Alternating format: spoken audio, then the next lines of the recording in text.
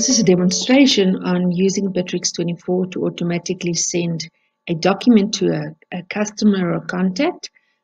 And for this, you need two parts. The first part would be the document that you want to send that's set up as a template in your Bitrix24 that will be merged with your information. And the second part would be the automation that has to trigger the sending of that document. Let's look at the first part, which would be the document template that you can use.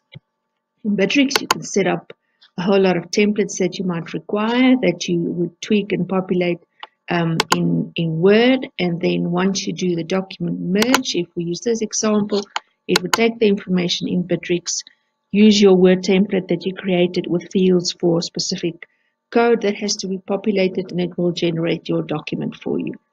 Over here, we've got the name and product details that was in this deal that's now been populated to this specific document. So now we know we can use this quote document. So that's the first part. You need to set up your template. The second part would be where you would set up the automation.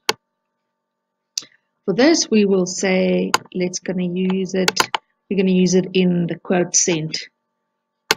For this, we'll say employee, because that's any interaction that has to do with changing info or setting a specific stage in your Bitrix. So this is the option to say create CRM document.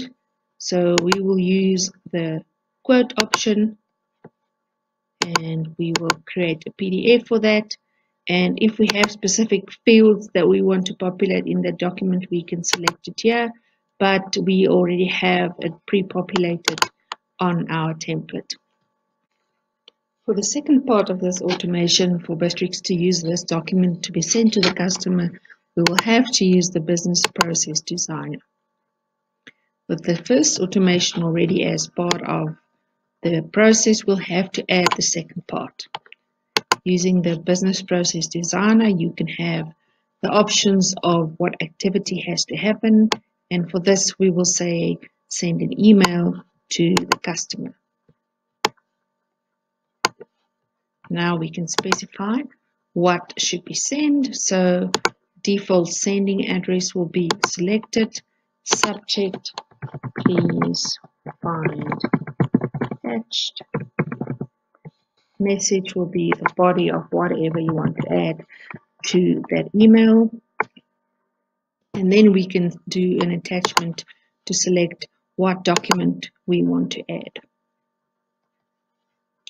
Here we can go to the Bitrix elements. These are the standard Bitrix fields, but because we have already created a document, we can use this additional results to say we want to attach the PDF file or a link for the customer to download, whatever your requirements would be.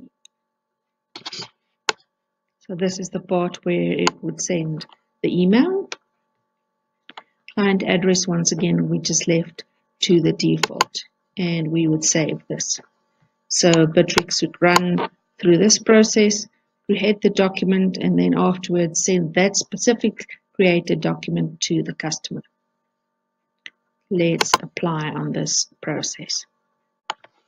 To test this automation, we would open up the deal that we had populated earlier from Alva and Berger.